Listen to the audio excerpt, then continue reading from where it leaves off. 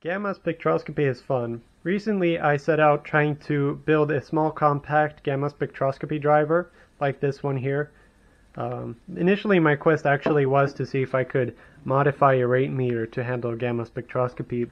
It turns out with the Ratemeter I chose it was a little bit trickier. I won't go into the reasons why, but it turned out that it would just be easier to create a separate unit, a separate driver that could then be hooked up to the output of the Ratemeter and spit out the pulses through a separate audio jack.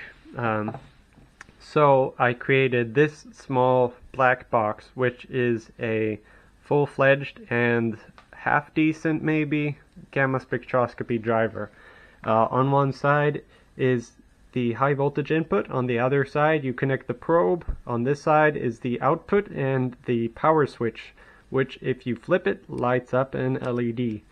It's not very pretty and it basically just serves as a proof of concept. I wanted to see if it was possible, so I threw together something.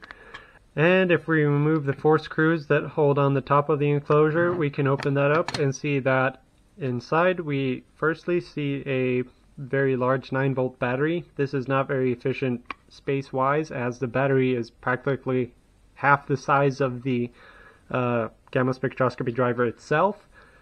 There are other options, of course. I just chose to use this because I found it easiest, and we can sort of pull out the battery from here and we see the electronics underneath. I've now taken away the 9-volt battery so it's easier to see. One thing you can notice immediately is the 2 BNC connectors on the outside. One drawback with this unit is that it's not symmetrical, meaning we have to have the high voltage coming in on one side and the probe has to be connected to the other side, otherwise it won't work correctly. And on the inside we can see 2 beige circuit boards, you could call them. This one on the side is a filter that is supposed to filter the high voltage from any ripple or noise it might have, which might impact our performance gathering spectrums. And then at the bottom here you can see a black op amp and some other resistors and capacitors. That is the signal processing, I guess you could call it. It's where the magic happens. It's where the signal gets amplified a little bit and then passed out through this 3.5mm audio jack on the side. This other blue board in here is just a cheap pre-made voltage regulator. It just switches down the 9 volts from the battery to 5 volts, which I use for the op-amp circuit. I wouldn't need this if I had made the circuit differently, but the way it worked out, I just used it. But I'm sure it would be possible to make it work without that regulator.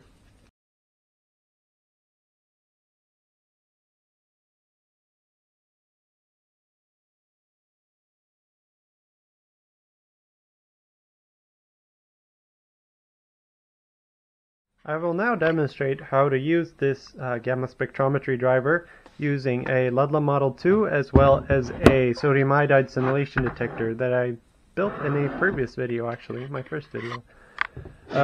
So the first thing you want to do is hook up the driver itself to the Ludlam. So a short BNC cable from the detector itself to the high voltage part of the driver, like that. And then another BNC cable from the driver to the detector, like so. And then a USB sound card, plug into a laptop, and then a 3.5mm audio cable from the output to the microphone in on the USB sound card, like so. And then all that you want to do is turn on the Ratemeter. I'll set it to just the battery check option as the high voltage is still being generated at that setting. And then I'll switch on the supply and you'll see a LED light up, and that means we are good to go. So we can move to the computer. And then on the computer we open any multi-channel analyzer software. In this case I'm using Theremino MCA. That is my preferred MCA as of now. And select the correct audio input, and if you've done everything right you can just press record and you'll start recording a spectrum. And let me get a cesium-137 source and place it next to the detector, and we should see a peak start to form. There we go. And as you can see, we're getting a big, nice cesium-137 peak. It's not perfectly calibrated, but it is nevertheless a very clear peak. So I'll demonstrate it now with some other sources. Now we've got the same setup, but I switched to americium-241 and we can immediately see that the spectrum looks different. Let me zoom in and we can clearly see two peaks from the americium. Now I have some natural uranium ore. This is uraninite, and I'm running with the same setup. But here we can see one of the limitations of this gamma spectroscopy driver. We can see that the highest energy it's able to show in the spectrum is around, in my case, 1000 keV. This is not much at all, and this is a big issue for this setup. The reason for this is, I've deduced, is a saturation of the amplifier in the driver itself. So what you would need to do to get over this energy is lower the voltage coming from the Ratemeter, and often that's not very difficult to do. Besides, 800 volts is probably a little bit too much for this scintillation detector. I usually run it around I think 650. I get the best results. Okay, so now I switched to some thorium. I'm measuring thorium with the same setup, and we can see a pretty nice thorium spectrum, except for the same issue we had with the uraninite, which is that we aren't getting above 1000 keV. I'm sure it would be possible to fix this issue by switching the op amp, or maybe doing some other kind of alteration to the circuit.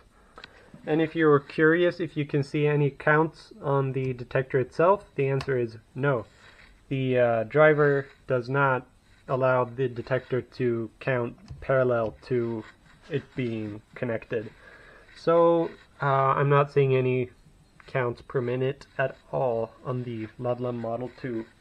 So another benefit with having the driver separate from the Ratemeter is that you can choose pretty much any high voltage source. So I could use it with my Bicron Surveyor M, I could use it with my Ludlum Model 2, or I could use it with any other thing that spits out around 600 to 900 volts in my case.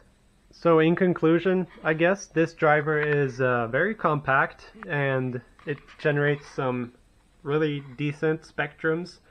I could see myself using this maybe on the go somewhat, as it's completely battery driven. If you have a laptop that has a battery and a Ratemeter that has a battery, obviously, and I think it could be useful, for me at least, in several situations.